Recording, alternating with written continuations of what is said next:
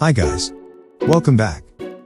In today's video, we'll be discussing 5 things that narcissists look for in supply. You ready? Great. 1. An easy catch.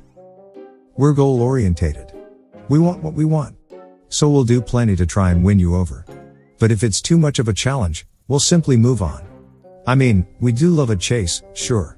It's all part of the fun of it. But we've got to be proactive too.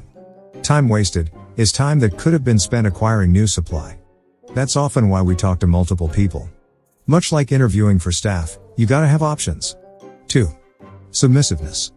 You're probably thinking, that's a little obvious. But submissiveness comes in many distinct forms. You can ooze confidence, but have specific morals or characteristics that demonstrate a submissive nature. This could include how you interact with authority, how you value wealth, your family dynamics, and how you react under pressure. We're ultimately looking for an in. That's what allows us to begin gaining control. The more you comply, the more it feeds our ego. And as you all know, we do love a big ego. 3. A sucker for love. The romance, the thrill, the excitement.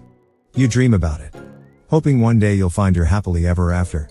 How lovely. And now, oh my. You see that handsome stranger on your screen? Yeah. Right there? That's me. I could be your perfect match. But truth is, I'm most definitely not. Firstly, I'm not even real. I'm a cartoon, folks. Get with it. Shh. But secondly, us narcissists don't believe in fantasies. Unless, of course, it's our own. We basically see you as an open journal. We read up on all your wants and desires, and once we learn about your ideal partner, we simply play the role. It's a very simple tactic. And it works every time. 4. Insecurities. Your insecurities are like gold dust to us. Lovely. We use insecurities for 2 main things. To build you up and make you feel like we care, or to use it against you. When used against you, it's rarely in an aggressive way. Unless you're dealing with an incompetent and overt narcissist, who just doesn't know how to play the game. The way covert narcissists use your insecurities is often subtly and psychologically. We'll slowly break you down and create a false narrative within your mind. Often to make you compliant. 5. Poor relations with family and friends. It's important to have a good support network around you. Especially when you're in a relationship with a narcissist. But the reality is, we just can't stand when your family or friends get involved in our relationship.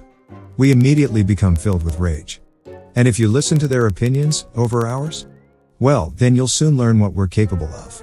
Remember, we've got to be valued and respected above everyone else.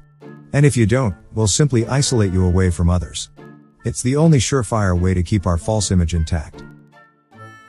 If you like this video and want regular content, please like, comment, and subscribe. All 3 please. Go on. We'll give you a chance to do so now. Content is posted every week. And subscribers get exclusive access to the Narcissist forum when they join the waiting list. Get clicking, and I'll see you next week.